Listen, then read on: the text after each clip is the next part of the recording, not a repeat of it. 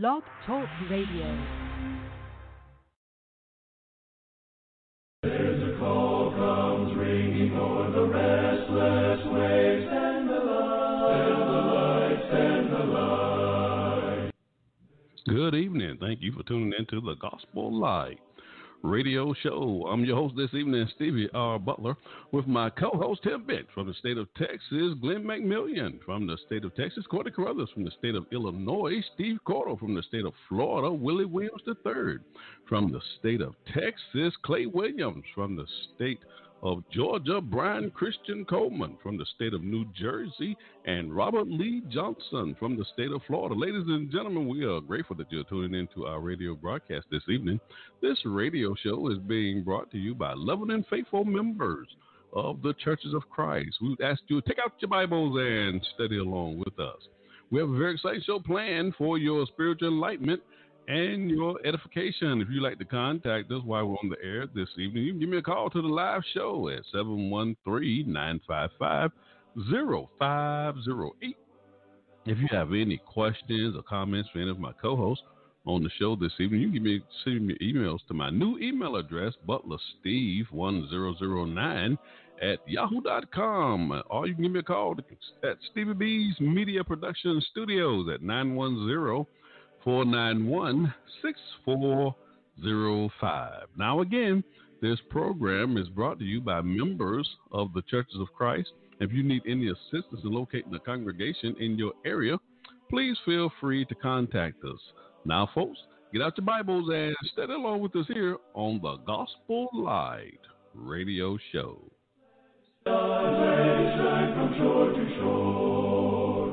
Send the light and let its radiant beams light the world forevermore, forevermore.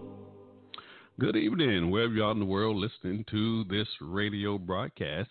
Stevie B's Media Production presents the Gospel Light radio show. I'm your host this evening, Stevie R. Butler, and this radio show is being broadcast from Stevie B's Media Production Studio in the great state of North Carolina. Ladies and gentlemen, we are just grateful for the privilege to be able to bring you a program where we as Christians and members of the Churches of Christ can share our faith and preach and teach the glorious gospel of Jesus Christ on a weekly basis.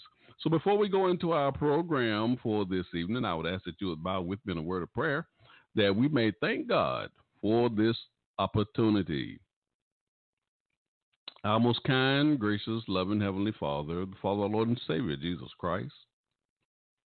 Father, we thank you for this day. We thank you for allowing us to go through the various activities of the day and placing it on our hearts that we are on this broadcast and we are prepared now to present a portion of your holy and divine word. Father, we pray that you will be with my co-host, Tim Bench and Steve Cordle, on the show this evening as they break unto us the bread of life. And Father, we pray that you will bless their families that are supporting their efforts as they continue to sow the seed of the kingdom. Father, we pray that you will bless our listeners who are tuning in this evening through Blog Talk Radio as well as through social media. We pray that they may listen well and that their hearts may be pricked as they consider their eternal stance before you and their soul salvation. And it will cause them to ask the question, what must I do to be saved? Father, we thank you so much for sending your only begotten Son, Jesus Christ our Lord, to die such a cruel death on Calvary's cross. For we recognize that without such a sacrifice, we would not even have a hope of eternal life. Father, even now, we ask that you would forgive us for the transgressions of our own heart. We know that our flesh is weak, and we often fall short of your will. Father, we pray you continue to bless us, keep us and love us all the days of our lives. And if we have been faithful unto death, Father, we pray that you would save us. For it's in Christ's name we do ask it all. Amen. Ladies and gentlemen, thank you for tuning into the broadcast. Our speakers for this evening will, in the first segment, my co-host Tim Bench. He serves with the Oldham Lane Church of Christ there in Alibene, Texas. He'll be making his proclamation of the gospel of Christ. And we will not have a shouted out question on the show this evening, so we'll just have two speakers. And in the last segment, my co-host, Steve Cordle. He serves as the evangelist with the Central Church of Christ there in Monticello, Florida. He'll be making this proclamation of the gospel of Christ to close out the show. So open up your Bibles now and open your minds, and let's have a great show. After the break, the next voice you hear will be that of my co-host, Tim Bench. Enjoy the show.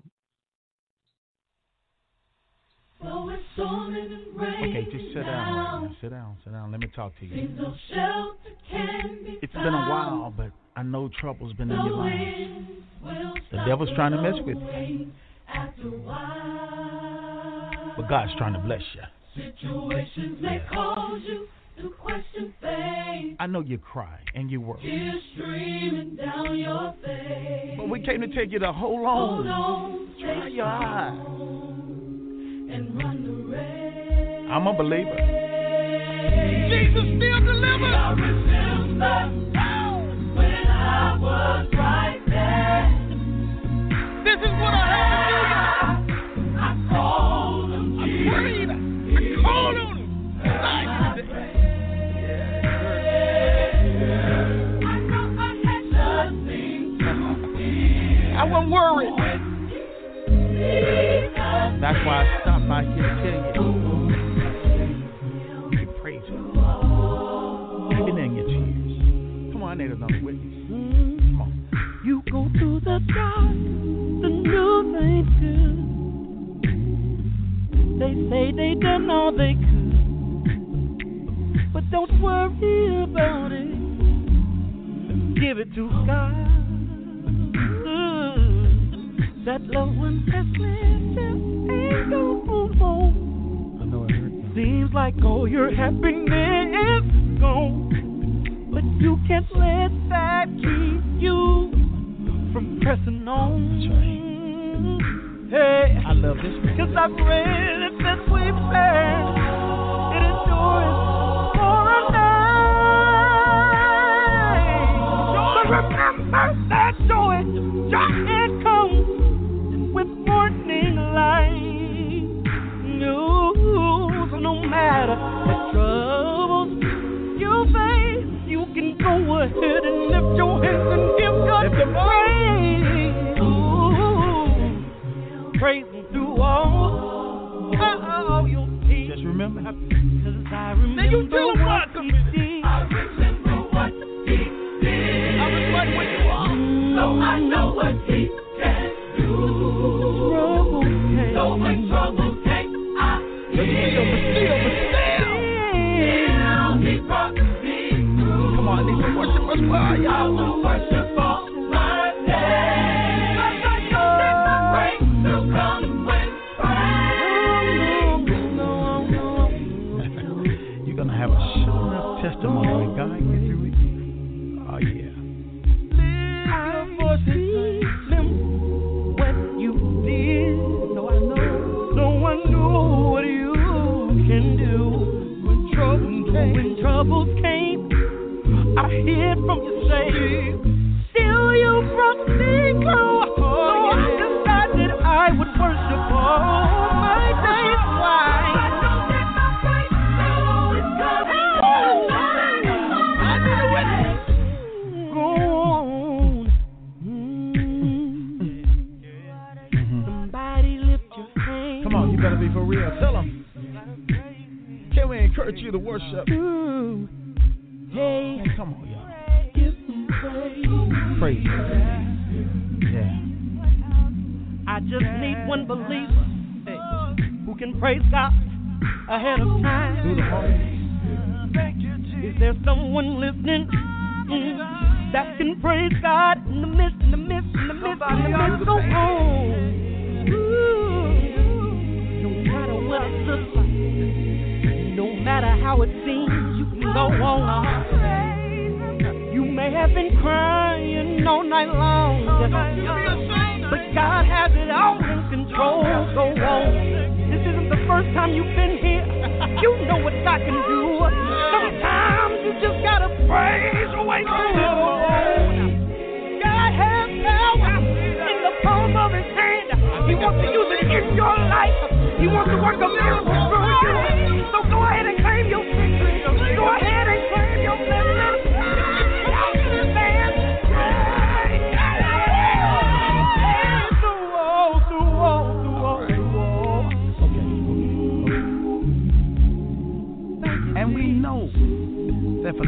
those who love God, all things work together for good. For you who are called according to his purpose. It's all right. You are listening to the Gospel Light radio show. Now my co-host, Tim Bench, and his subject, legalism. Good evening. I'd like to welcome everyone to our show tonight. As Stevie mentioned, my name is Tim Bench, and I'm calling in tonight from Abilene, Texas. And we are so thankful that you have decided to spend some time with us this evening. We always hope that the lessons presented here will be educational, beneficial, and most of all, scriptural in their content. I want to start off tonight's lesson with a quote from Dub McClish from his article, Legalism or Love, and this ties in directly with what our topic will be for the evening. Quote, "Those who do not want to obey the teachings of the New Testament often accuse those of legalism who dare emphasize obedience to God's commands. Legalism is defined as strict or excessive conformity to the law. In the religious context, this definition refers to God's law. One who truly loves the Lord should consider it a compliment to be called a legalist by the foregoing definition.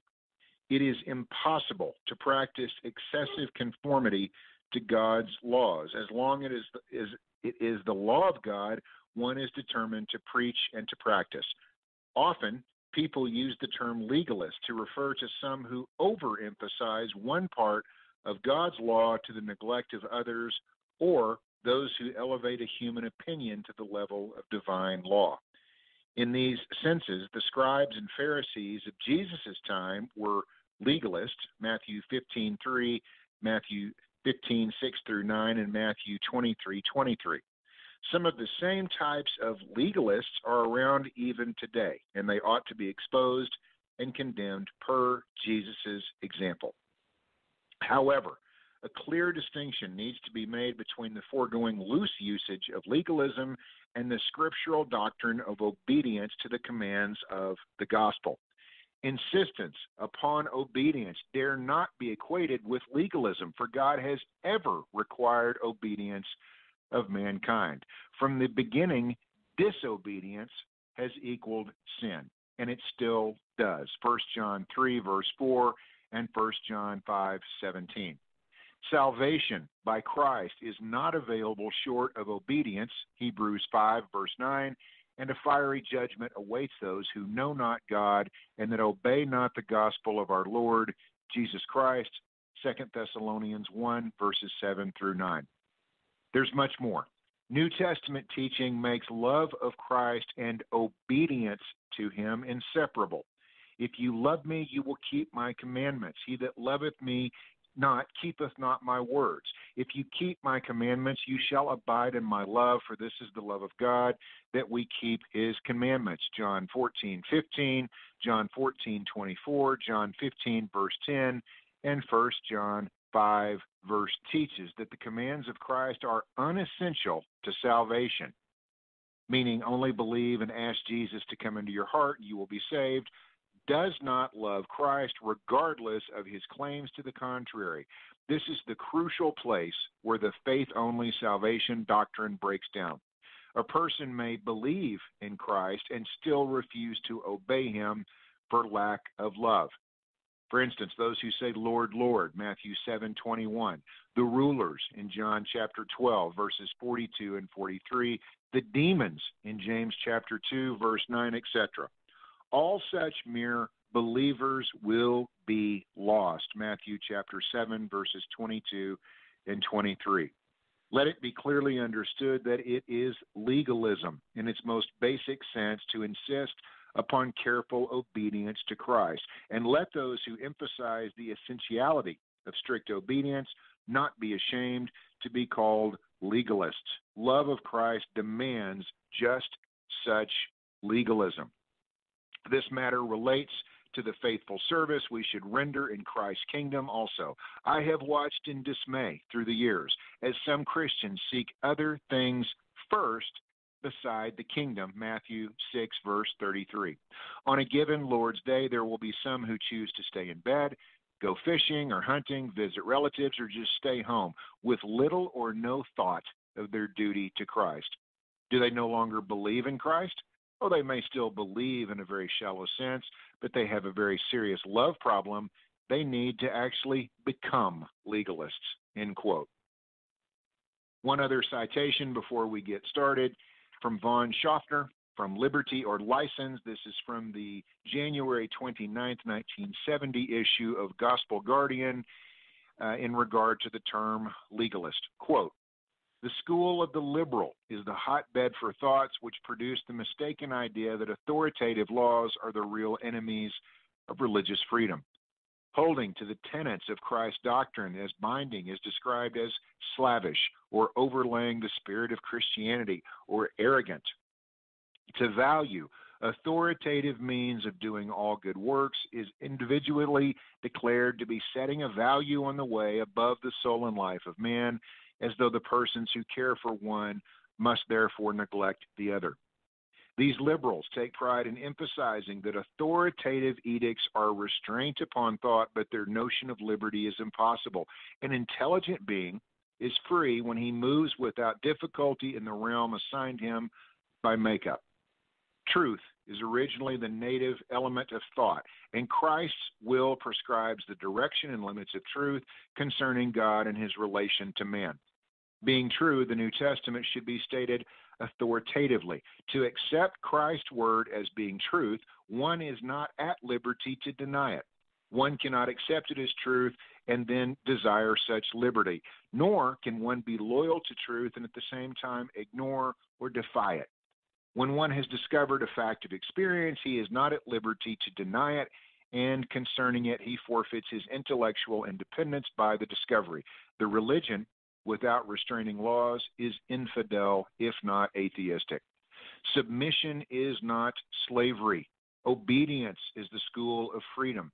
In obeying the conditions of Christ's will, we are freed from cruel yet petty despotisms which enslave the rebel heart, and in obeying the revealed laws of God to man, we obtain freedom and also moral royalty. If man is royal in his rule over the things about him, the highest exercise of sovereignty is over himself. The liberal who imagines freedom to consist in repudiation of all authority destroys the foundation of moral and spiritual greatness by destroying its very fundamental law.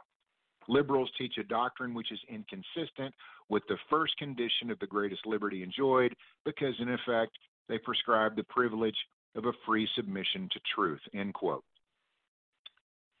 Tonight, one of the increasingly common accusations toward both church members as well as entire congregations at times is that people are behaving in a legalistic manner. And we've seen the definition and the background of that term, as if attempting to follow the commands or doctrines or laws of the New Testament is somehow optional or even immoral. Such accusations are often accompanied by comparison, as we've seen, to the Pharisees. And those are often followed by dialogues about, well, we live under grace now. Keeping the commands of Jesus Christ himself has somehow become archaic. In short, we are not saved by works, we're often told, or we don't have to do anything since the grace of Jesus covers us. Since this anti-legalistic viewpoint seems to be more and more prevalent in today's churches, it would behoove each of us to have a thorough understanding of what legalism actually is and what it is not. Perhaps most importantly, is legalism, meaning to attempt to obey biblical commands, somehow a sin? Do we actually sin by trying to obey what Jesus Christ says in the New Testament? And there are people who would say, yes, that's actually a sin. I can't help but wonder what Church of Christ leaders just a generation or two back would think of a society where attempting to follow the commands of the New Testament and attempting to follow the commands of Jesus Christ himself has somehow become sinful, but that is the situation that we face today. More importantly, I cannot fathom what Jesus would think of those who claim to follow him, but will turn around and argue that actually obeying him is mere legalistic thinking. First, it is important to note that legalism is a word which does not appear in Scripture. The official definition of legalism, according to Webster's, is a, quote, strict, literal, or excessive conformity to the law or to a religious or moral code. My former preacher argued that legalism would be an attempt to garner or acquire salvation through a perfect and flawless keeping of the law. In other words, gaining salvation through perfect keeping of all biblical laws and New Testament laws. From Defining Legalism by David McClister, quote, legalism seems to be like a poem. No one can seem to define it, but everyone thinks they know it when they see it. However, it may surprise you to know that the English word legalism itself was not coined until 1645. Even more importantly, there is no Hebrew or Greek word in the entire Bible that even means legalism. This latter fact is seldom appreciated. In all of the debates that Paul had with Judaizing teachers and all the responses he had to their teachings, not once did he ever call them legalists. Why not? Because of the simple reason that every Jew, including Jesus, Paul, the Pharisees, the Judaizers, believed that a person's works, his deeds, his obedience to God was without a doubt part of the right relationship with God. Within Judaism, that was never at issue. No Jew in that day and age debated whether or not works were part of being right with God. Everyone agreed that they were.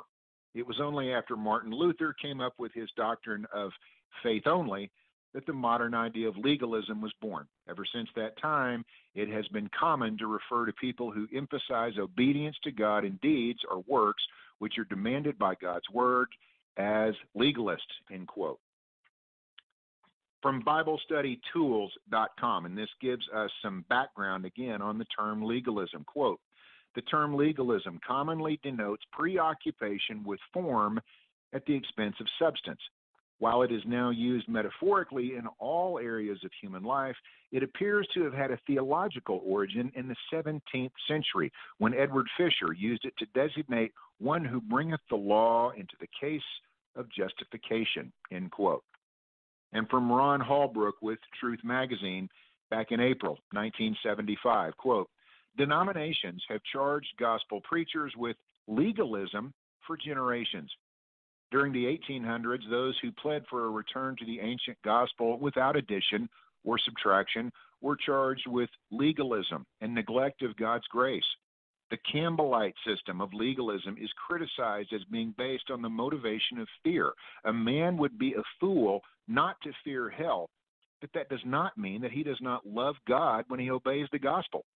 If the scheme of redemption arouses fear of the consequences of continuing in sin, much more does it arouse love for deliverance from those consequences.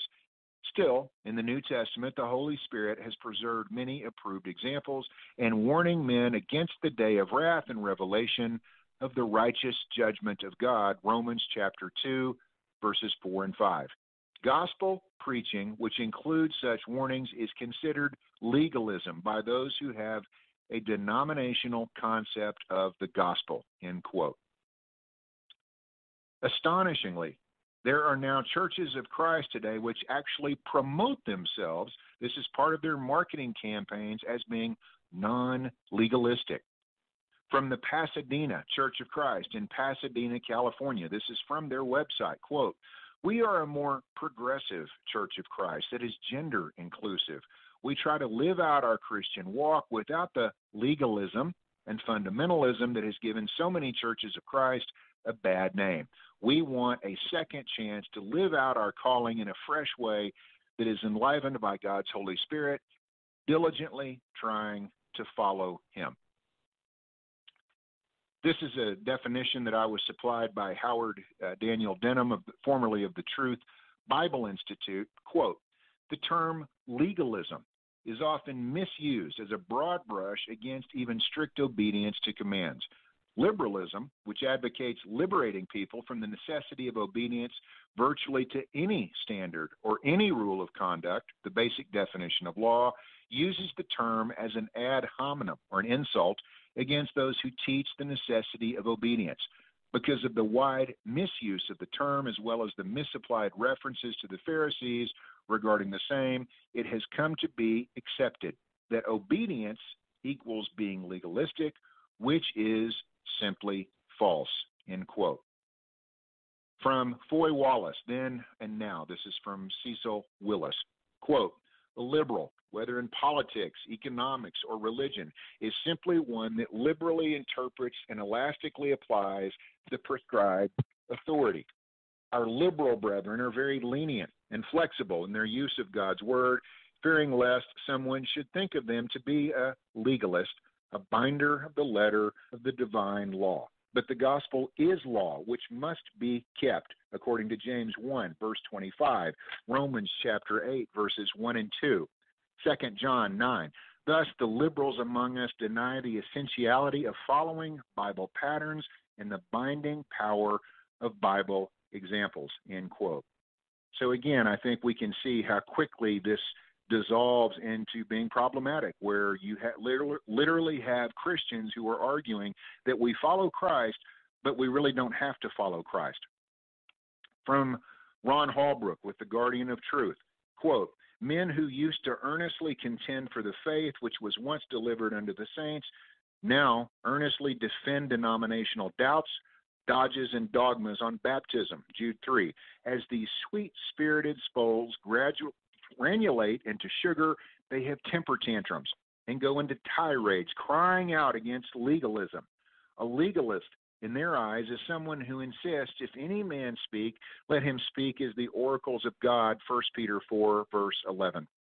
Legalists emphasize that only the baptized are saved from their past sins by the blood of Christ in the gospel age, and only those immersed are truly baptized, and only those who know its purpose is remission of sins receive Bible baptism.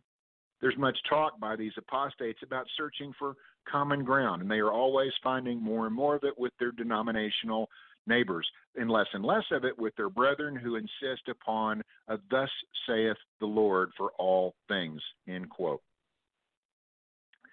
I want to make one point abundantly clear tonight.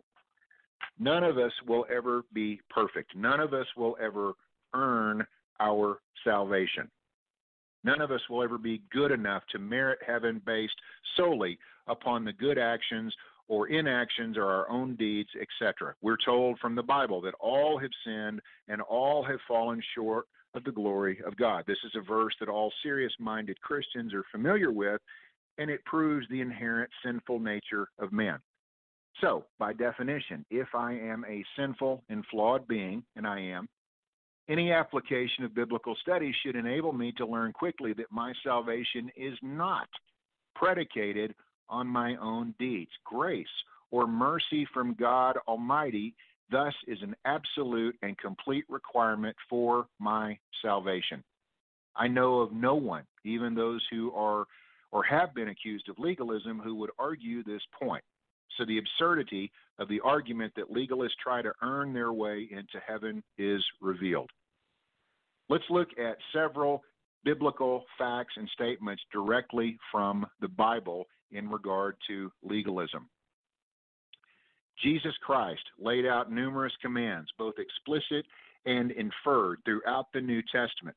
For example, we are to observe all things Jesus commanded as per Matthew chapter 28, verse 18 through 20. The question, am I thus being legalistic in trying to do precisely what the Scripture says for me to do? Am I being legalistic in trying to follow the commands of Jesus Christ himself? Jesus himself might be accused of legalism by some nowadays. After all, Jesus repeatedly emphasized and taught the importance of absolute trust in what God has said.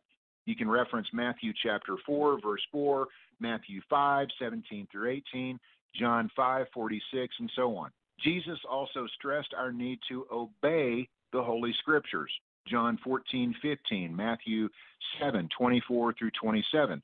If adherence and obedience to the words of Jesus were not to be followed or followed closely, why do such verses suggest otherwise?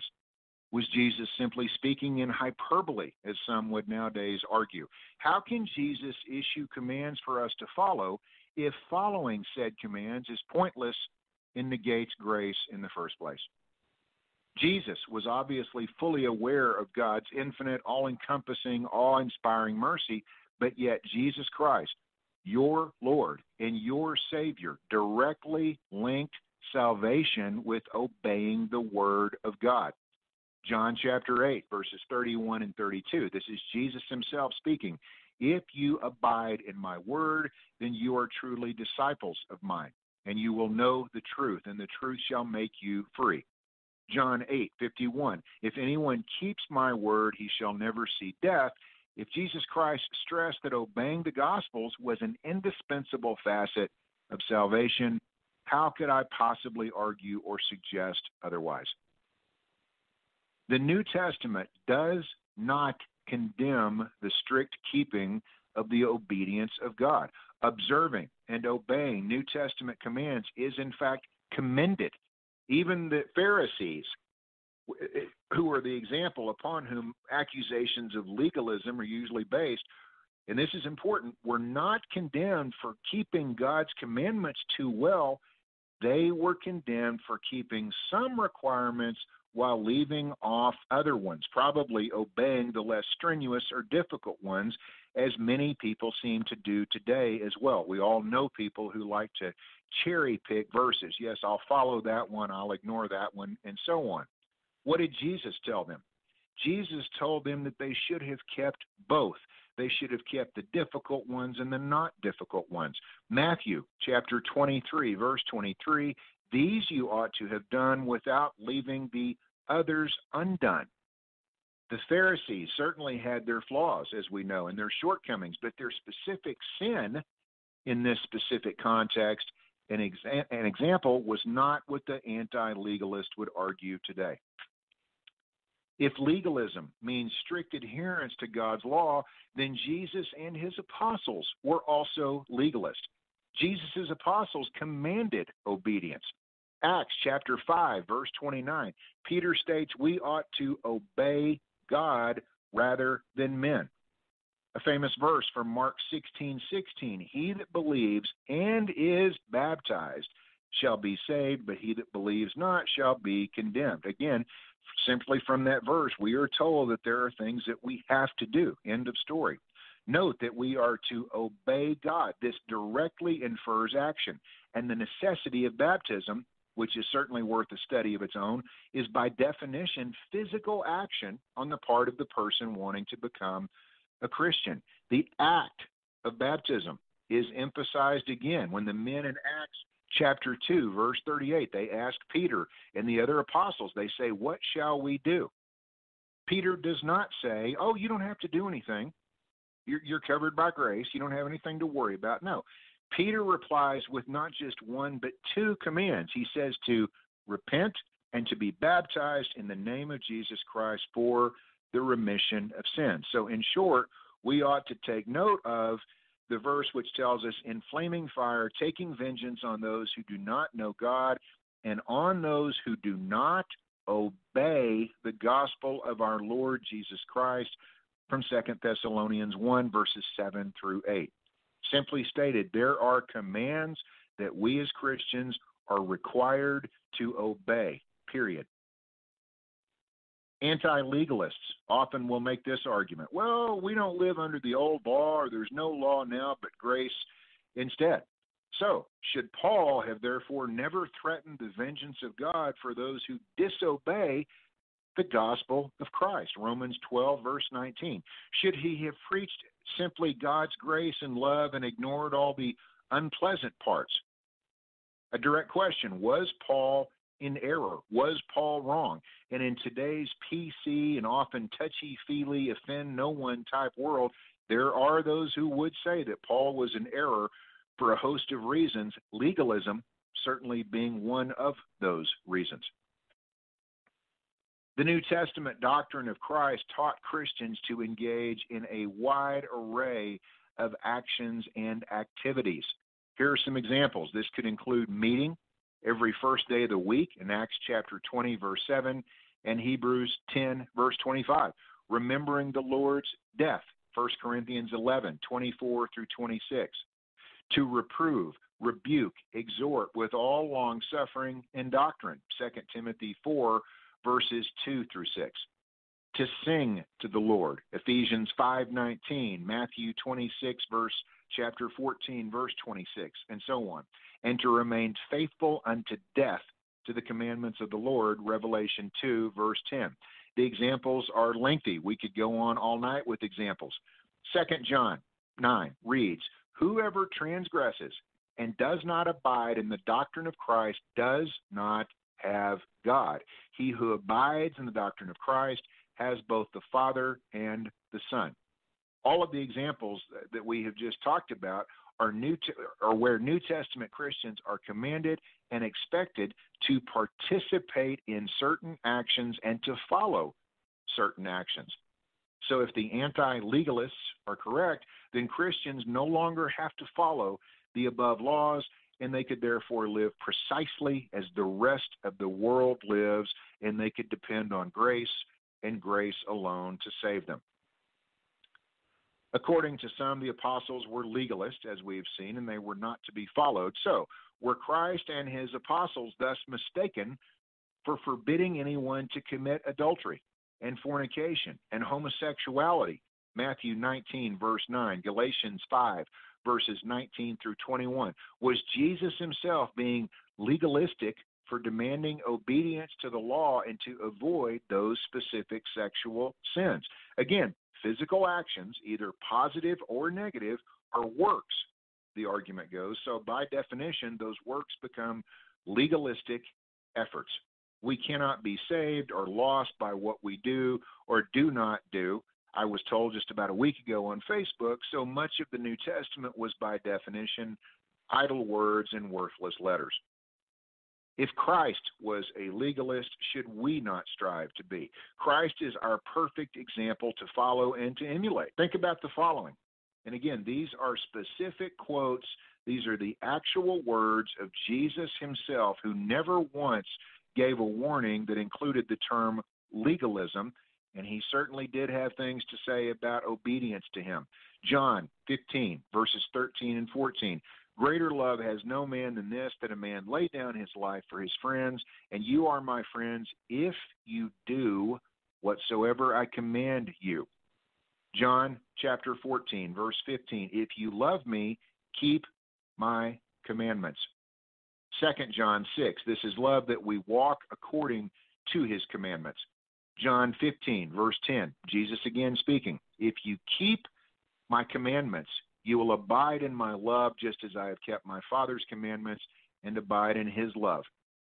1 John chapter 2, verse 3. Now by this we know that we know him, if we keep his commandments. 1 John 2, 4. He that keeps not his commandments is a liar, and the truth is not in him.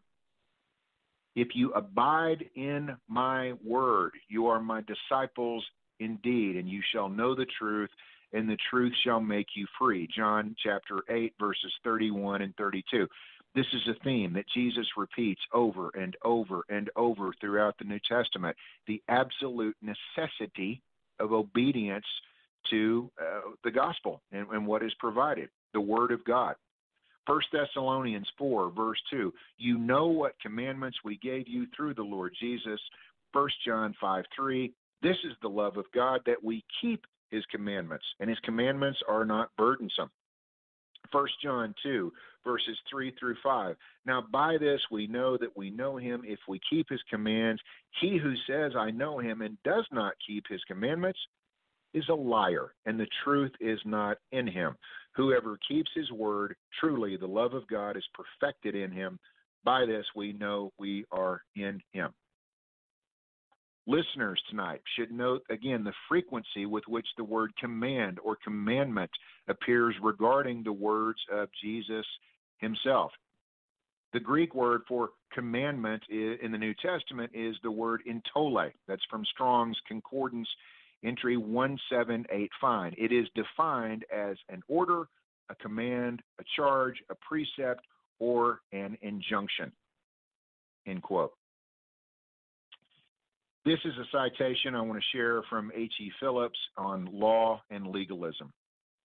Quote, Let us understand the meaning of the words legal and legalist and legalism. Legal means that which is authorized or permitted by law. Legalism is that system which holds strict literal adherence to law. Legalist is one who accepts the strict and literal obedience to law. If legalism is wrong and evil, all law ought to be rejected, and iniquity becomes a virtue. Whoever requires obedience to the law of Christ promotes division and fosters callous hearts. That is the consequence of this plea for abandonment of the New Testament law as the revelation from God to save the obedient believer in Jesus Christ. End quote. I have a citation I want to share very quickly as we close this lesson. This is from The Wicked Cry Legalism by Al Shannon. I think this makes several fantastic points that we need to consider. Quote, the Pharisees trusted in themselves that they were righteous and despised others, Luke 18, verses 9 through 14. They supposed their self-imposed purity had earned them salvation. This led to Pharisees to devise human plans and traditions to get around the parts of God's law which they did not desire to keep, Matthew 15, 1 through 9, and to compare themselves to sinners worse than themselves rather than to the perfect standard of the law of God, Luke 18, verse 11.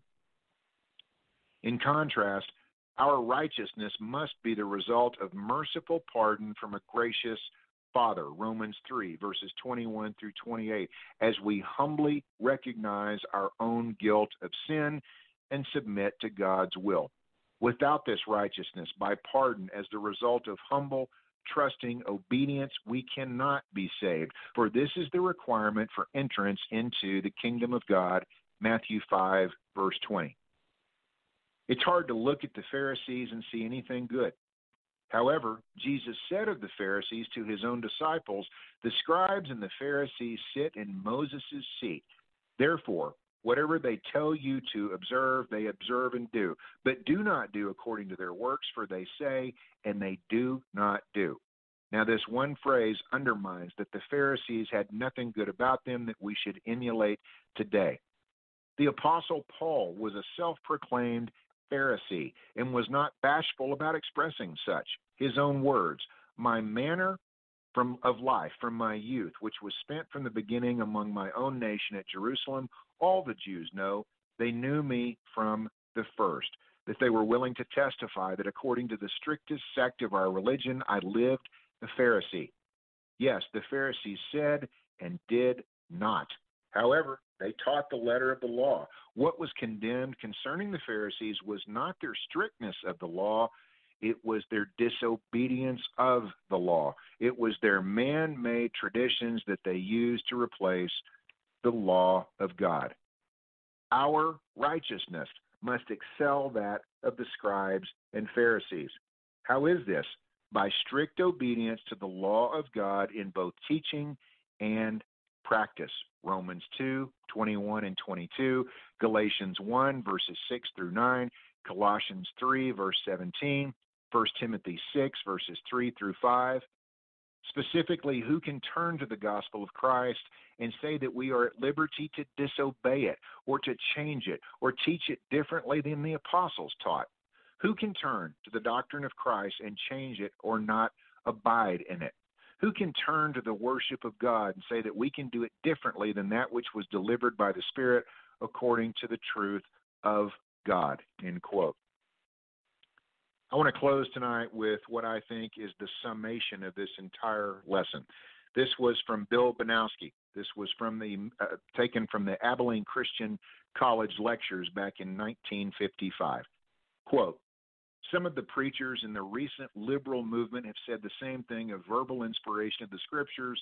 They say that such a doctrine is legalistic and literalistic.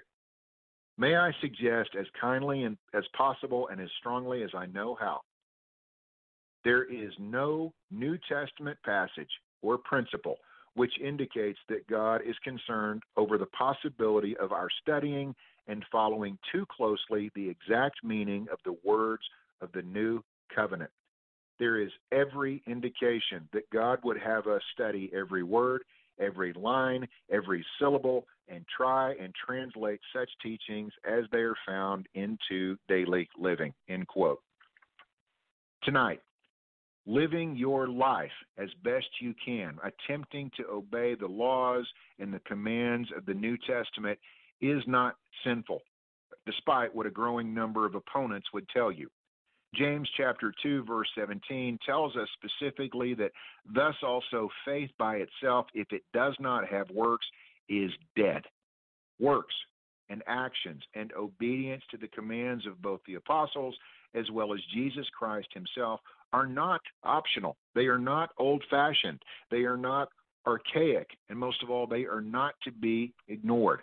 And espousing charges of legalism versus those striving with all their might to live as Jesus is instructed is in essence of denial of Jesus as our Messiah and Savior himself.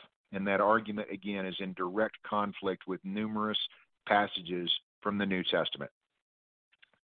We're going to close there tonight. Again, I hope this provides everyone with a framework to understand what the term legalism means and how that's used as an ad hominem attack and a source of insults. And again, what the New Testament actually tells us about obedience. And I hope that this lesson, along with all of our lessons here, are always educational and beneficial to all of our listeners. We strive to use the Bible as the source of what we teach here.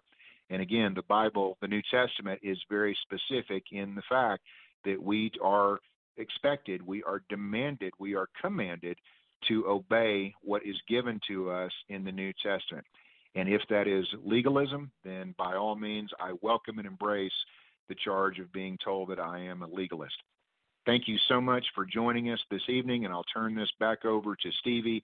And if there's ever any questions or comments or anything that we can address from any of our listeners, please submit those, and we would be happy to address those.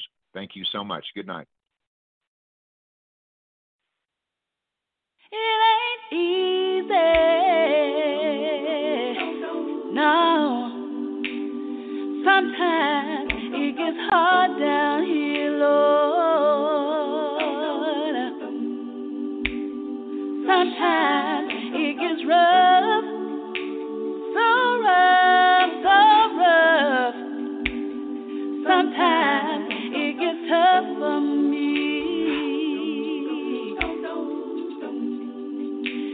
Has anybody been lonely all by yourself? Has anybody been sad, broken hearted and sad? Have you even been mad? Oh, you had to cry all night long. I know it's hard, but what you need to do, you need to wait.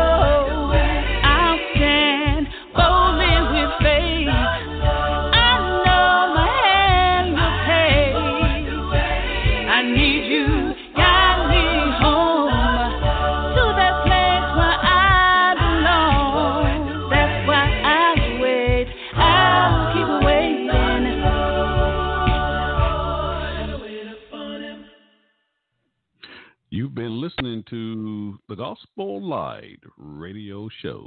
Stay tuned for the announcements. Is your congregation in need of lending for a building or expansion project?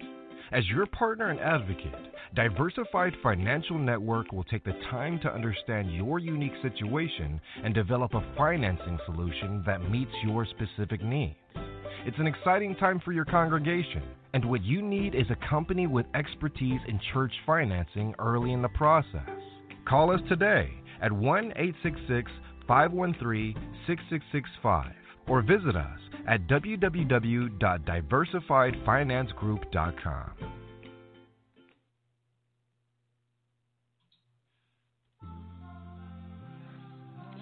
These are the announcements for the events and activities in the Churches of Christ. If you'd like to have your events and activities announced on this broadcast, please contact XWB's Media Production Studios at 910-491-6405. Due to the pandemic, the coronavirus outbreak, I will not be making any announcements for any public gatherings or assemblies, but I will be making announcements regarding the events and activities here on social media. On Thursday at 7 p.m. Pacific Standard Time, 9 p.m. Central Standard Time, and 10 p.m. Eastern Standard Time, there will be a nationwide gospel call that is sponsored by the Church of Christ in Highland Heights from Houston, Texas. And the telephone number is 857-216-6700. And the access code is 328497. And this is a nationwide outreach to those who are not members of the Church of Christ. And the speakers will be presenting a basic salvation message for them to learn what they must do in order to be saved, and information about the Churches of Christ. In addition, it is intended to edify and strengthen the faith of those who are not Christians. On Tuesday, and this actually began on April the 28th, and it's been going every other Tuesday since, the Delcrest Church of Christ from San Antonio, Texas, presents a women's virtual Bible study at 6:30 p.m. Central Standard Time. And this virtual Bible study has been held on Zoom, www.zoom.com. And the class ID number is 821-3692-8262. On Thursday, Friday, and Saturday at 8 p.m. Eastern Standard Time, the Church of Christ Ministers presents a virtual sermon series 101. And the theme is Timeless Truth in Truthless Times. And this session will be held live on Facebook and on YouTube. You can go to the YouTube channel, Somebody Must Come Preaching. And for more information, contact www.arlingtonroad.com/www.hilltopplc.org. On a daily basis from 6 a.m. Central Standard Time, there will be a Ladies in Christ prayer line hosted by the Church of Christ in Lafayette, Louisiana. And that telephone number is 605-472-5203. And the access code is 514859.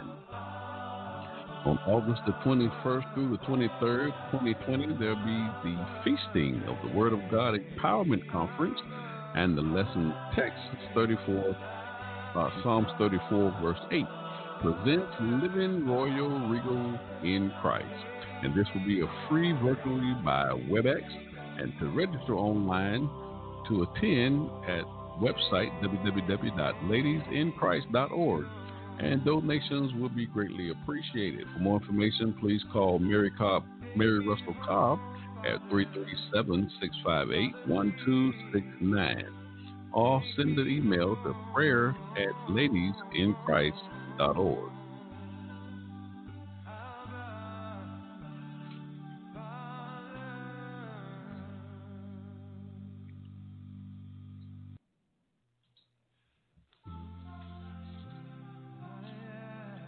I seem to have lost my last. I wanted to make an announcement regarding my co-host, Steve Cordle.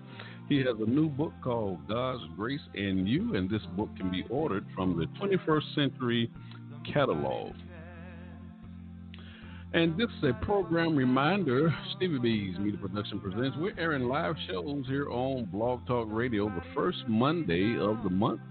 That'll be August the 3rd, coming this next week. My co-host, Tim Bench. We have a special edition that we'll be doing here on the Gospel Light Radio Show, and my co-host that just went off the air, Tim Bench, he's scheduled to bring a lesson on this special edition show here. And that show will air from 6 to 7 p.m. Eastern Standard Time, 5 to 6 p.m. Central Standard Time. And then on Tuesday evening each week from 6 to 8 p.m. Eastern Standard Time, 5 to 7 p.m. Central Standard Time, I'll be hosting a live show, What a Word from the Lord radio show. And each week we'll have a guest speaker from the Brotherhood of the Churches of Christ who'll be presenting a lesson from the Word of God. Also, we have the Community Corner segment, and that segment for small business owners and entrepreneurs who have products and services for our community. And also my co-host Lou Gilbert from the Overbrook Park Church of Christ there in Philadelphia, Pennsylvania, and my co-host Edward Bishop from the Niagara Falls Church of Christ there in Niagara Falls, New York, will be presenting lessons from the Word of God on this broadcast. On August the 4th, we will not have a show scheduled on August the 4th. And on Thursday evening each week from 6 to 8 p.m. Eastern Standard Time, 5 to 7 p.m. Central Standard Time, I'll be hosting a live show, the Gospel Light Radio Show, and I have 8 co-hosts on this show who will be presenting lessons from the Word of God. And each week, 2 of my co-hosts will be on the air with me. And I'm also taking questions from my shout-out platform on social media, Facebook, that I'll be posing to one of my co-hosts on this live show. And then on Friday evening, we have a new time from 9 to 11 p.m. Eastern Standard Time, 8 to 10 p.m. Central Standard Time.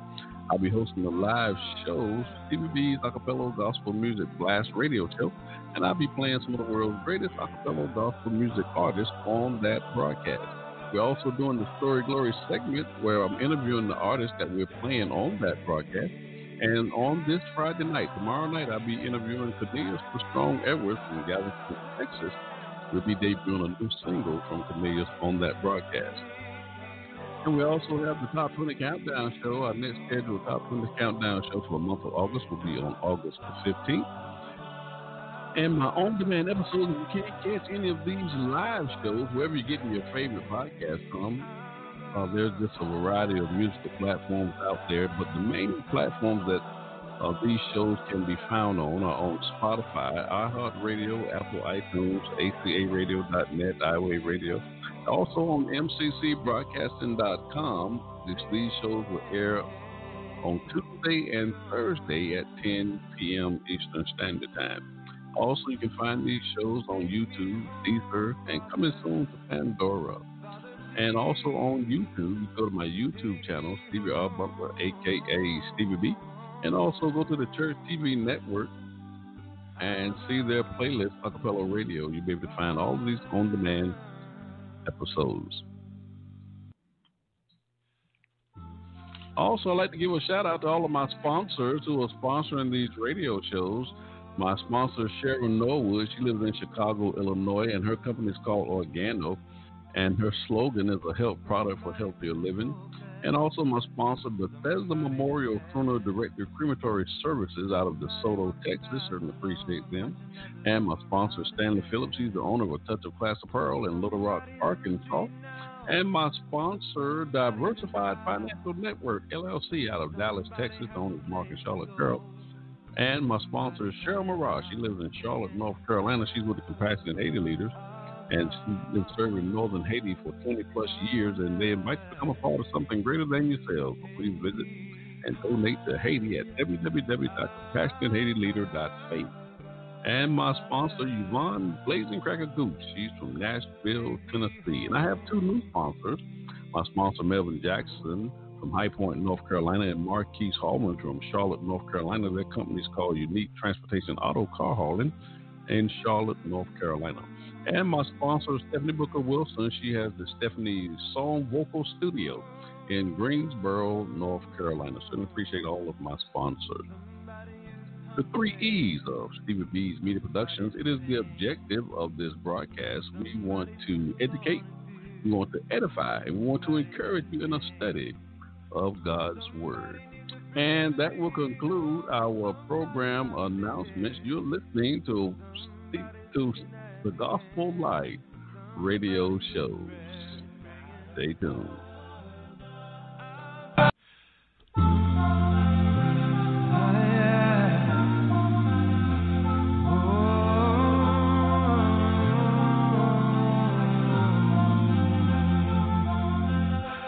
Somebody feels hopeless. Somebody despairs. Somebody walks the path alone, watching others walk around in pairs. Somebody's in the street now. Somebody's in doubt. Somebody has no place to go. Somebody cries out, saying, Abba, Abba.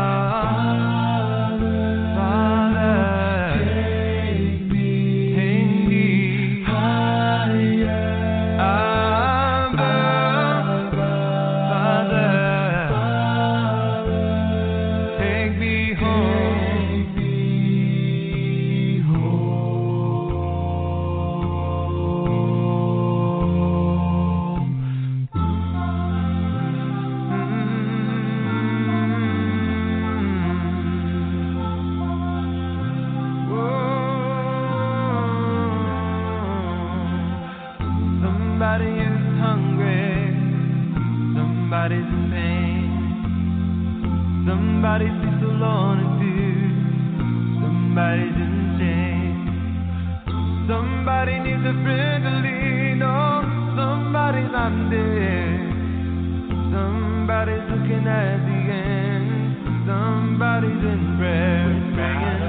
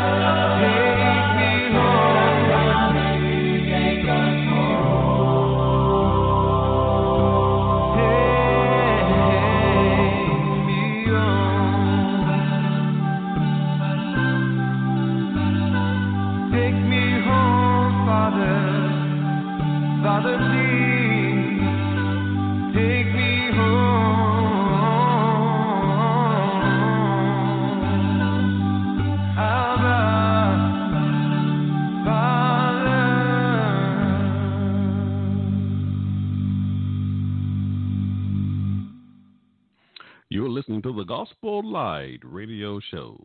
Now, my co-host Steve Cordle and his subject, Cross-Reference Your Preacher. And good evening, Stevie. And we are trying to go live on Facebook once again. So if you're watching on Facebook, welcome to the show this evening.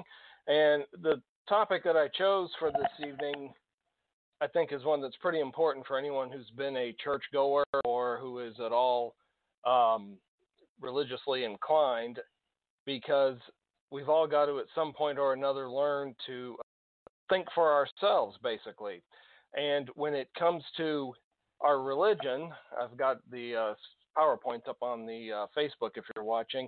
There's a slide here that says, with a man arriving at church, and it says, "Good morning, sir. Welcome to First Church. Would you like to leave your brain with me before you go in?"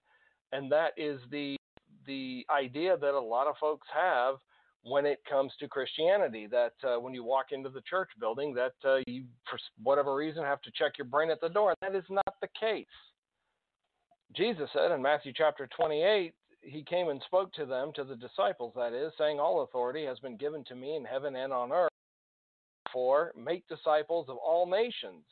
And then in Mark's account of that Great Commission, he said, Jesus came and spoke unto them, saying, all power is given to me. Go therefore and teach. Now, think a minute about how you teach.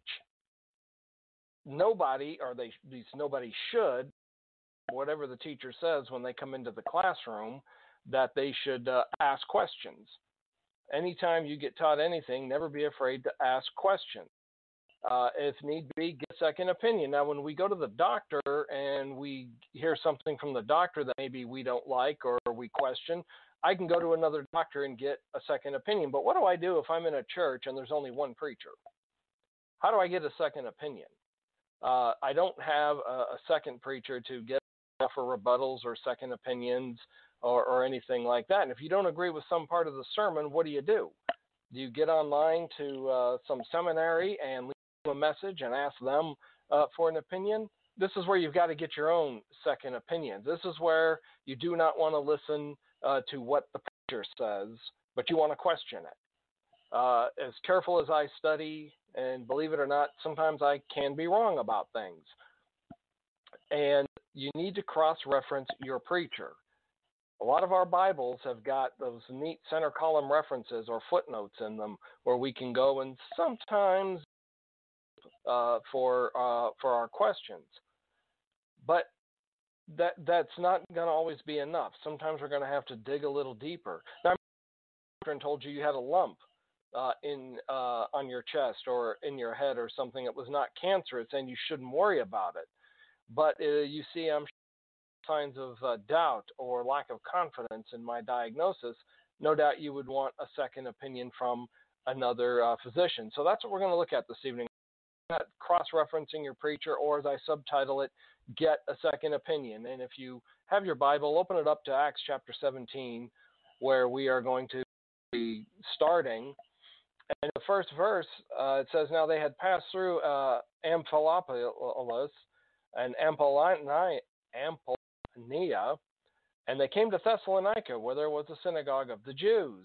Then Paul, as was his custom, went in to them, and for 3 Sabbaths reasoned them from the Scriptures, explaining and demonstrating that the Christ had to suffer and rise again from the dead, and saying, this Jesus whom I preach to you is the Christ. And some of them were persuaded. Notice, some of them were persuaded, not everybody. We're not going to persuade everybody. But then Luke goes on to say, a great multitude of devout Greeks and not a few of the leading women joined Paul and Silas. But the Jews who were not persuaded, becoming envious, took some of the evil men from the marketplace and gathered all of the city in an uproar and attacked the house of Jason and sought to bring them out to the people. But when they did not find them, they dragged Jason and some brethren of the city, crying out, these who would have turned the world upside down have come here too. And Jason has harbored them, and these are all acting contrary to the of Caesar, saying that there is another king, Jesus. And they troubled the crowd, and the rulers of the city went when they heard these things. And so when they had taken security from Jason and the rest, they let them go. And the brethren immediately went up, or sent Paul and Silas away by night to Berea. They arrived, they went into the synagogue of the Jews, and they were more fair-minded than those in Thessalonica, in that they received the word with all readiness, searched the Scriptures daily to find out whether these things were so. Therefore, many of them believed, and also a few of the Greeks and prominent women as well. Now, notice the Bereans were more noble or more fair-minded because why? Well, they searched the Scriptures daily. They didn't just sit there and say, well, okay, Paul, here's what you're telling us. You're an apostle, so you must know what you're talking about. Okay, we accept it. No, they took the Scriptures, which would have been the Old Testament, and looked through them and said, okay, Paul, we hear what you're saying, but we're going to take what you have to say and we're going to balance it against the Scriptures and see if what you're telling us is the truth. They didn't also just give opinion. They didn't want Paul's opinion. They were just interested in what the truth of the gospel was. So number one, don't be afraid to question preachers.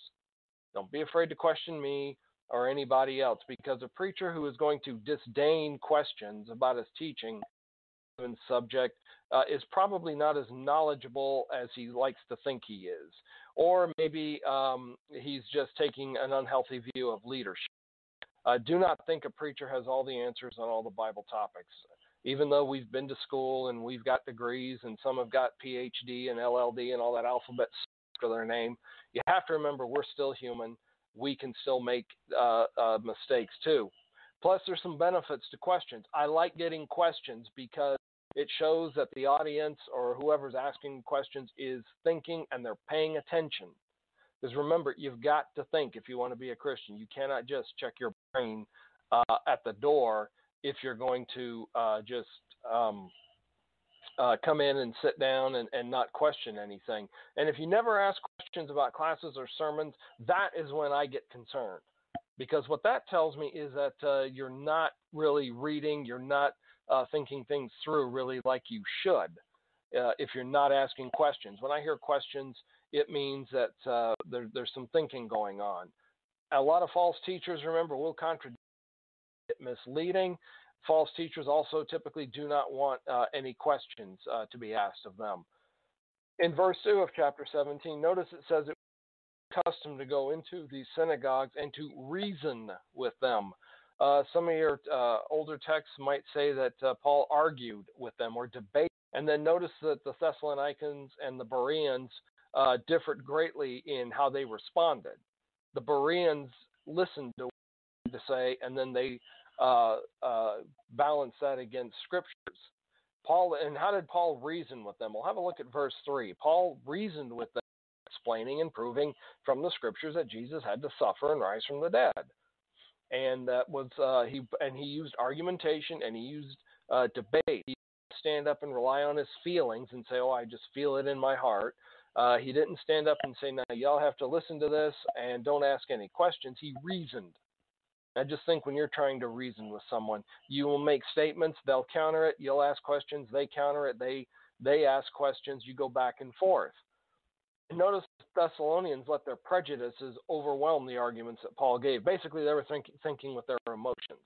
They weren't thinking with their heads. And if you notice in verse 5, that some of them persuaded, and a great multitude of the devout Greeks and not a few of the leading women joined Paul and Silas. But the Jews who were not persuaded took some of the evil men from the marketplace and gathered a mob and sent all the city in an uproar. Now notice they were not persuaded. They were envious.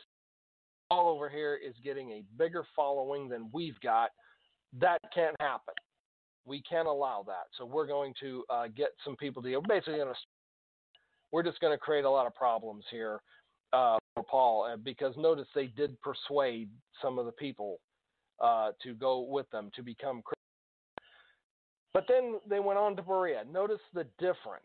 The Berean, they didn't start a riot. They didn't start any problems. Instead, what did they do? They examined the scriptures. They sat down and read through them, listened to Paul, asked questions, and we're told they were fair-minded or noble-minded, depending on your translation, but the results are the same. They were more noble because they received the word with readiness. They came in ready to learn.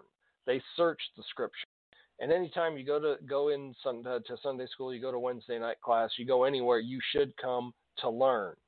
And I want everyone listening on this broadcast to be a Berean. I want you to be confident in your own abilities to understand the Bible. I want you to be confident in your abilities to be able to deflect and refute false teaching. Be a Berean. That's how congregations become more confident in their teachings. And think about the situation we're in just in our world today. We need to be that the world needs, and we need to do that by being Bereans, by studying and being ready to give an answer, because the Bible has got the best answers for every question in life that we could possibly have. Now, think about this. If my car's making a noise, I go to the mechanic and he tells me what he thinks is wrong and it's going to cost so much. Or I get house repairs. In fact, right now I've got having some issues with the roof here, so I'm getting estimates and that sort of thing. You got to think about the fact that your soul is much more important than your car. you got to think about that it is much more than your house, even though they're both very expensive. They're not going to get you to heaven. You're not going to go to heaven with your Mercedes or whatever you're driving.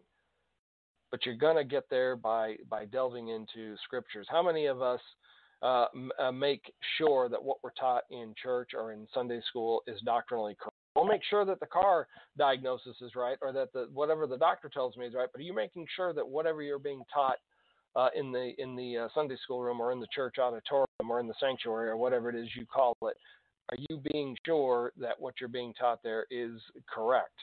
Are you being sure that what I'm telling you is correct? Don't be afraid to cross-reference. Do not be closed-minded. Always, Stevie always says at the beginning of the broadcast, and open our Bibles. So yes, keep your mind open, because how am I going to understand what God wants me to do if I don't ever bother to read His Word? How am I ever going to know that this is where it comes down to reading the directions? God has given us His plan. God has through the pages of Scripture, but too many Christians are trying to tell God what to do without giving thought to what God wants them to do. And in the world, people want a God in their own image, which is what we get typically. The God that I believe in would never do such and such, or never do this or that. But we have to go back to what God's word is. Jeremiah 29, verse 11, he says, I know the thoughts that I have toward you, the Lord, thoughts of peace and not evil, to give you a future and not hope. Purpose, remember, is bigger than anything that we want or desire. And without God, we don't really have any purpose in life. You think about it, that's one of why atheism and universalism and things like that are really so hopeless, because there's nothing beyond this life. They have nothing to offer, as do a lot of the more liberal churches, and I'll probably say something about that in another lesson on another time. Job 12, we're told that the life of every living thing is in His hand, and the breath of every human being. So it's not fate or coincidence or religion that gives you your breath. You're alive because God created you. God allowed you to come into existence. And then in the 119th Psalm, the longest chapter in the Bible, we're told, how can a young man be raised but by taking heed according to your word, and with my whole heart I have sought you. Oh, let me not wander from your commandments. Your word I have hidden in my heart, that I might not sin against you. How do we cleanse our ways? Well, by living according to God's word. That's what He's telling us in the Psalms. Simply taking it and doing what it says, which is not being legalistic. You heard Tim's lesson in the earlier segment talking about legalism. It is not legalistic to simply do what God says. In verse 11, your word, he says, God's word, I have hidden in my heart that I might not sin against you. That is how we stay on what is popularly called the straight and narrow. Hide it in your heart, keep it there, use it. 2 Timothy chapter 3 tells us Scripture is given by inspiration and is profitable for doctrine, reproof, correction, for instruction in righteousness, that the man of God may be complete, thoroughly equipped for every good work. Now notice, all Scripture is given by inspiration of God. That word in the Greek literally means God breathed. Profitable for doctrine, reproof, and correction. So I need to be taught something. If I'm doing wrong, I need to be reproved, and then I need to be corrected and how to do it right. That happen in any sermon or any lesson. One of those things should happen. The person walks out, that they are encouraged to do something, or they've at least learned something new. In 2 Timothy 3, we also see that all Scripture, not just some of it, but all Scripture is inspired. Not the pieces we like to pull out of context. Everybody has got their favorite scriptures, and there's nothing wrong with having a favorite scripture, but remember, it's got to be used in context. Context is your friend. Never leave home without it. Never get into a Bible study without it. And notice he says it's profitable. Following the Bible is profitable. Now, I know a lot of people like to say how it's outdated and it's archaic, but just stop and think about it. Can you name for me a problem they live in the Scriptures, say the Old Testament, that we don't deal with today? Just think about it. My wife said, yeah, I'll give you one. She said, they didn't have cell phones back then. Okay, I'll give you that one.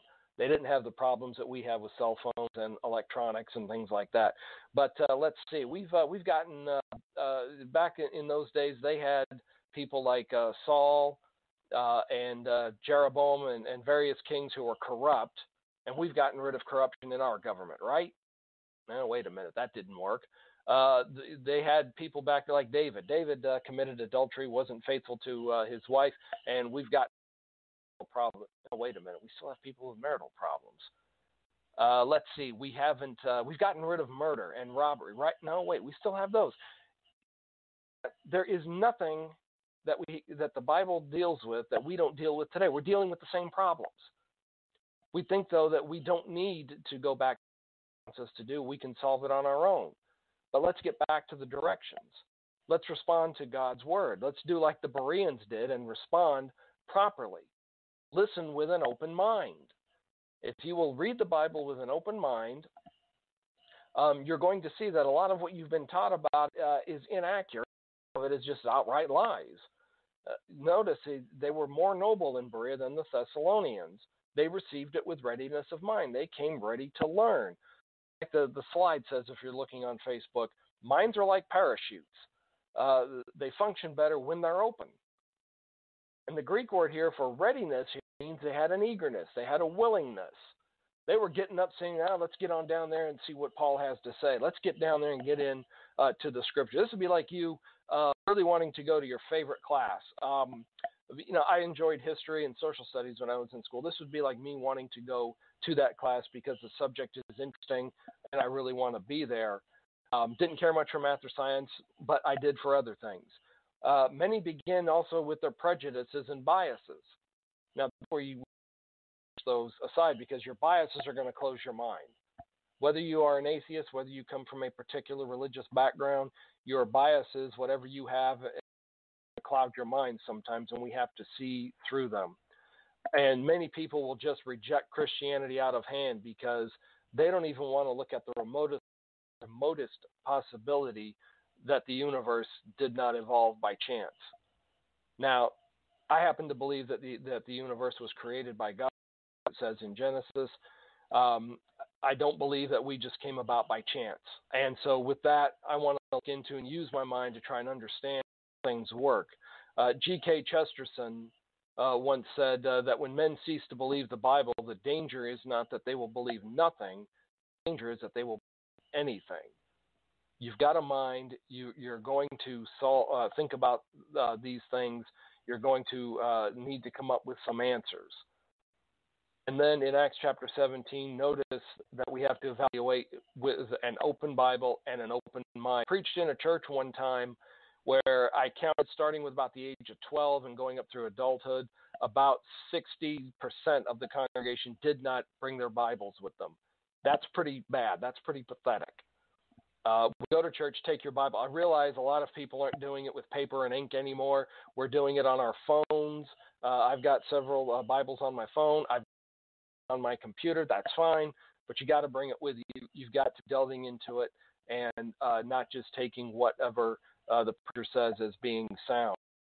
And did not automatically accept what they were told. Their minds were open, someone said, but they weren't wide open. They were open enough to question what Paul was telling them. And the story is told of a woman named Mary who went to John Knox, who was trying to teach. Remember, Catholicism had a heavy sway in England, but this person, I think her name was Mary, said that she listened intensely to this proclamation of the gospel of faith, and she went to him and said, "You interpret the scriptures in one way and the Pope and the cardinals in another. Whom shall I believe and who shall be the judge?" And then Knox is supposed to have replied, "You shall believe God. He speaks plainly in his word, and further than the word teaches you, you shall believe neither the one nor the other, neither the Pope nor the Reformers, neither the Catholics nor the Protestants. The word of God is plain in itself." And anything you need to do to become a Christian, the word of God is pretty plain on that. There are some things that might be a little cloudy, but what do I need to do to be a Christian? What to live a godly life day to day? That's all plain. What we need to know is plain, and that's what the Bereans, why they were so much more noble. the Thessalonians were. They took the plain teaching and they opened their mind and they followed. When you hear God's word preached, believe it with an open. Or it says many of them believed. Keep your mind open. Keep a good, solid inquiry going. And notice there, it's for many of them believed. And whenever you see therefore, the old line is you got to ask what it's there for. Drawing a conclusion. Because of what had happened before, here's what the conclusion is. Because Paul preached to them and they studied the scriptures daily and minded, therefore many of them believed because they had that open-mindedness that the Thessalonians lacked. And the clear sequence we see here, truth gets proclaimed, the hearers are listening with open minds, and then they search the scriptures on their own. They don't just take the preached word for it. They go out, they become, years ago I heard on a medical talk show, to be your own doctor. In other words, don't just take what the doctor says, but ask questions, investigate, and get second opinions or third opinions if you need to.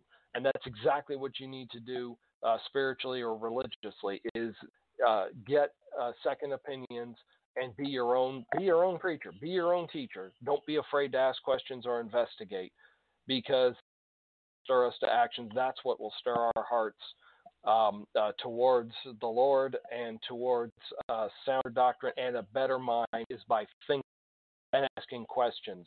We'll see you next month on the broadcast. Thanks a lot once again, Stevie, for having me. If you have any questions, don't hesitate to send them to me on Facebook or send them to Stevie. We'll be glad to take your questions and answer them. Thanks a lot, Stevie, and we'll see you next month. It ain't all good, but it's gonna be good. 'Cause I love him. I'm on it. But I'm doing fine. And I trust him. Everything ain't well, but it's gonna be swell. In the fullness of time, everything's gonna be fine. Whoa. In the fullness of time, everything is alright. Sometimes I feel like I'm a rundown man, but I'm looking upward. 'Cause I know him. I'm trying to be holy. I want to be worthy. So he'll know me. I look around me and it seems like evil wins. In the fullness of time, I know everything's gonna be fine. Oh, in the fullness of time, everything is alright. Well, when things don't move the way you want them to, the things that you know want to come to you, find their way to another place.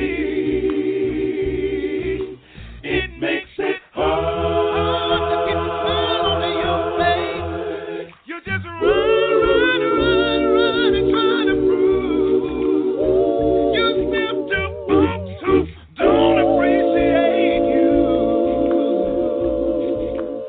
You give all you can till you don't have. No, time or space for yourself. God is true to his promise. Oh, my friend, your time is coming. And everything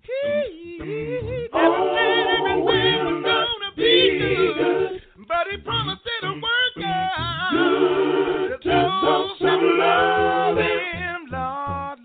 Lord, it ain't all good, but it's gonna be good. 'Cause I love him. I'm on it, and I'm doing fine. And I trust him. Everything ain't well, but it's gonna be swell. In the fullness of time, yeah, everything's gonna be fine. in the fullness of time. Put it together and add it all up. Everything is alright. In the fullness, the fullness, the fullness, in the fullness of time. Everything is alright. Everything is alright. In the fullness of time. Everything is alright. Everything is alright. Everything is alright. Everything is alright.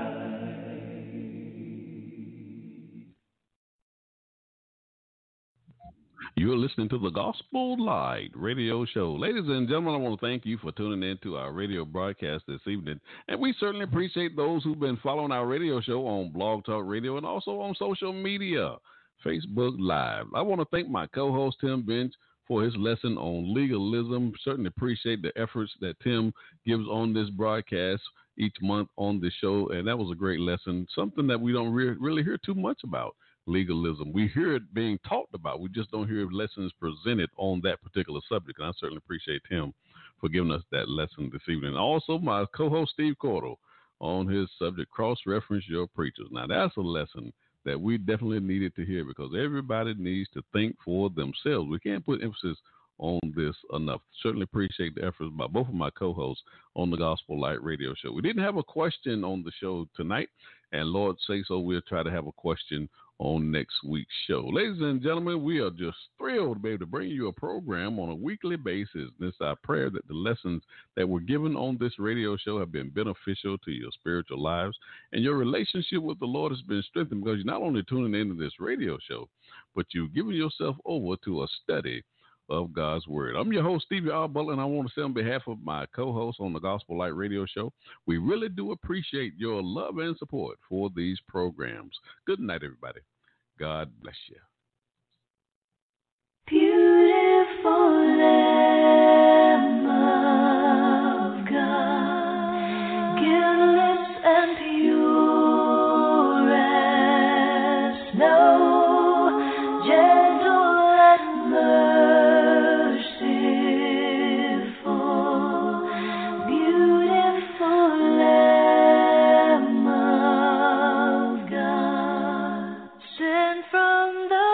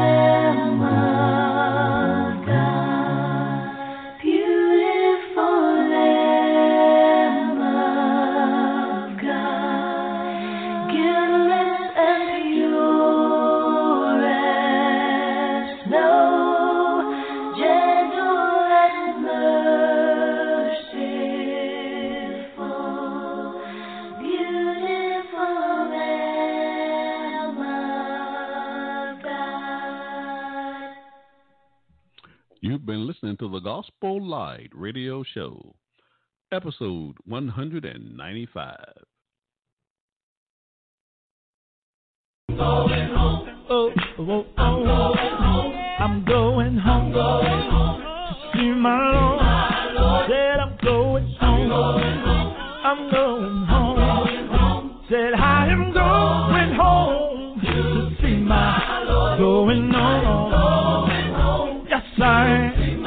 Oh, oh, oh. One of these moments that won't be long. Y'all gonna look for me. I'll be going on home. I'm gonna fly away to a better place. I can hardly wait. No, no, no, no, no, no. Going home. Hey, yeah, yeah. Don't worry about me, y'all. I'm going on home. See the King. Whoa, whoa. Hey, said I am going home. Boy, yes, I am. Going on home.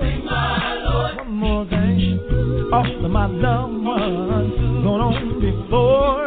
Y'all don't see them again. Over on the other shore, and we will meet again. Way beyond the sky, we'll be together forever. Won't have to say bye-bye. Wanna see my mother, my loved ones, y'all. But most of all, y'all, I wanna see my Lord. The one that died, gave his life, and paid the price. Yeah, I can't wait to see his face. I'll thank him for his word. Hey, oh Lord, yeah, one more thing. If anybody down here start looking for me, yeah, now just do me one favor and tell them for me. Hey, tell them y'all going home. Tell them for that I'm going on. And I got one question to ask you to see. Don't you wanna go home? Don't you wanna go home? Don't you wanna go home? Don't you wanna go home? Don't you wanna go home? Don't you wanna go home? Don't you wanna go home? Don't you wanna go home? Said I wanna go home. Said I wanna go home. Said I wanna go home. Said I wanna go home. Said I wanna go home. Said I wanna go home. I wanna go home, yeah, 'cause I wanna see Jesus. I wanna see Jesus way up in the sky where we will never die. To wipe the tears from my eyes. I don't have to cry no more. Over on the other shore, yeah, 'cause I wanna roll. Don't you wanna roll? Don't you wanna go home? Said I wanna go home. No, I can't wait to fly away. Whoa, whoa,